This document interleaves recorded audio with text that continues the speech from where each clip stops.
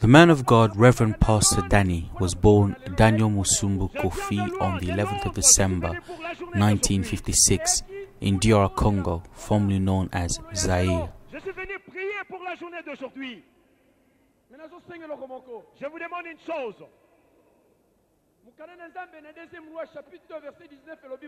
La Bible dans 2 Rois chapitre 2 verset 19 dit ceci. They received prophetic message for the global church and Africa, precisely DR Congo. Their message was simple: bring people to repentance to prepare them for the kingdom of God, and for Congolese people to repent and stop their evil ways, for there will be terrible bloodshed in the years to come. Apostle Daniel, along with his 4 friends, have traveled all over Congo, preaching the message and warning the nation of Congo. Their message was not easily accepted at first, especially from political figures, and they endured terrible persecution. The things that Jesus talked about in the Bible was resumed in 6 points. I don't have time to remind you all 6. But the 6 point says, Jesus talked about politics in his mouth. And he also spoke to the politicians of those days. If the country was not going well, the prophets were speaking openly. Today, despite their troubles, they continued boldly spreading the message and establishing the Messengers Church. To date, in Congo alone, there are over 500 Messengers Church, other branches in Angola, Congo-Brazzaville, South Africa, Benin. There is also Messengers Church in Europe, Belgium, France, Portugal, Germany, Italy, Spain, Sweden, Holland and the United Kingdom. In America there is 2, in North Carolina and Boston, Canada and Brazil. The 4 friends are now in different locations globally. Apostle Peter is in Congo, Apostle Adolphe, Italy, Apostle Albert, Canada, and Apostle Danny in England.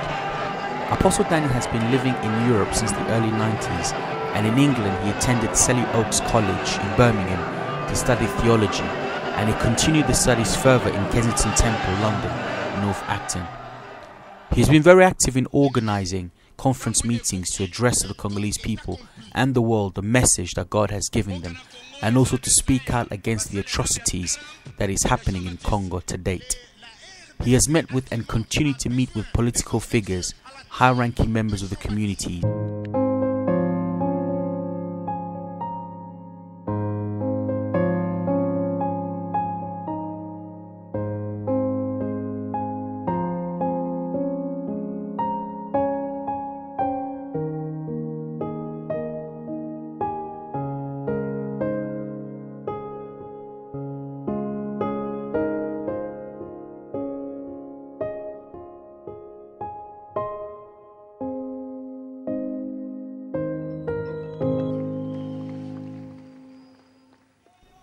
He's regularly on television, radio and other digital mediums spreading the message.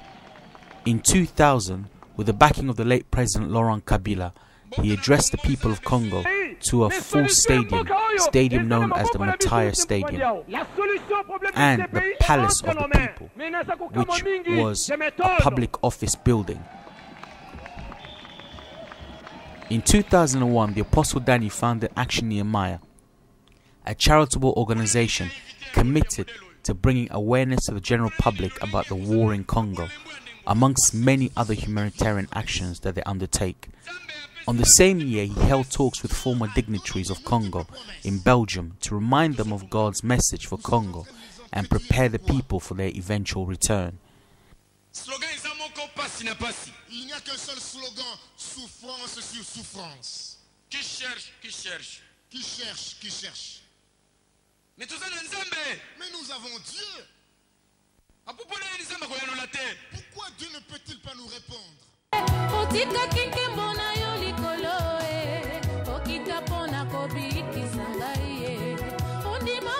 In recognition of his efforts and role as a humanitarian pastor, he has received the Church's Child Protection Advisory Service Award for diligently speaking out against the violence on young children.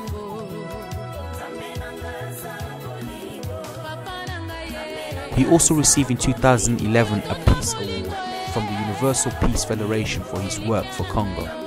He held 2 terms as the president of the Congolese pastors in the UK, and he continues to work with other prominent organizations and community members for the good of Congo. This he does passionately, working with the Congolese people all over the diaspora. He's organized a Prove Peaceful March in the UK and abroad in conjunction with the UK police and other government and other institutions, just to bring awareness about what is happening in the Congo.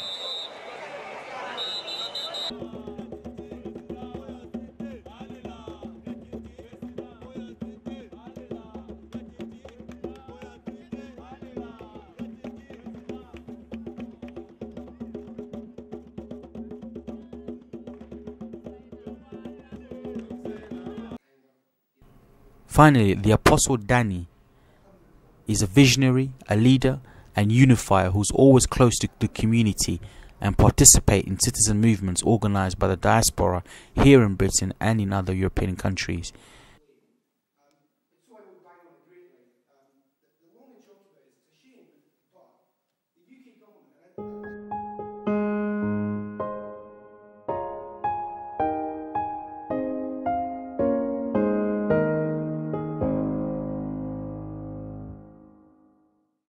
He is also the author of a book called The Prophetic Destiny of the DR Congo, where he accounts the day of their visitation from God and a message given by God to his people, Congo.